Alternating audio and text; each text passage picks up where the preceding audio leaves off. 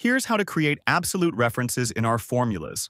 If I create a formula to calculate the tax, I'm going to multiply the amount in this column by the tax rate in this cell.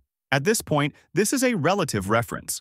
So when I copy this formula down, the referenced ranges will move along with the formula. That means the formula will always refer to the value one cell to the left and two cells above its position. Now, let's press Escape to exit the editing mode. Let's undo that and take a different approach. What we actually need is an absolute reference for our tax value, and we can easily set that up. Let's go ahead and recreate our formula by multiplying the amount by the tax rate. To turn cell C2 into an absolute reference, we just need to press F4 on the keyboard. When we do that, Excel automatically adds dollar signs to the reference. These dollar signs indicate that both the column and row are fixed, meaning they won't change when we copy the formula to other cells. If we press F4 again, Excel changes it to a mixed reference, where column C remains relative while row 2 stays absolute.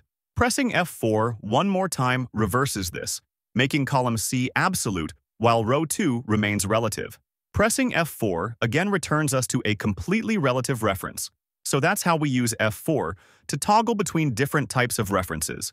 Now, when we copy our formula down, we can see that the absolute reference remains unchanged, ensuring that our tax rate is always referenced correctly. The same method applies when referencing entire ranges.